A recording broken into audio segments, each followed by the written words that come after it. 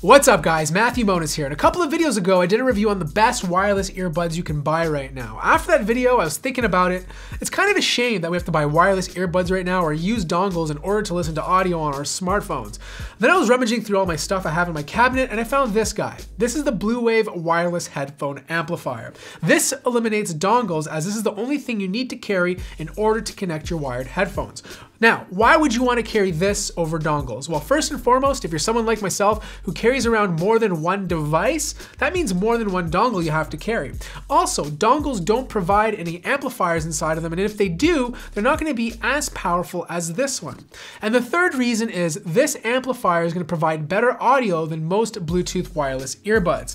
Now, this is not a paid review. They're not paying me to make this. In fact, I'll place alternatives in the description down below. Just think of this video as more of a public service announcement in case you haven't heard of this solution. Now, this product from Blue Wave costs about $100, but there are cheaper alternatives, but it does provide all the features you'd want in order to control your wired headphones. You have pause, you have play, you can skip tracks, you can answer phone calls, you can mute phone calls. There's a headphone jack, obviously, to place your headphones in. You have volume controls, and of course, a light to let you know you're connected to your device.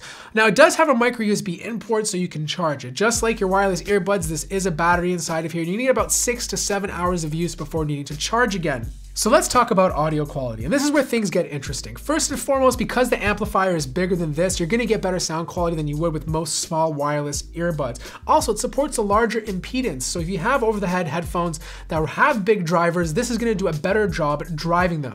Now, when you use regular wired headphones like these ones or the Apple earbuds, the sound quality is gonna be better when it's directly connected to your smartphone. I mean, you are using Bluetooth, so it is gonna get compressed. You are gonna lose a little bit of that sound quality.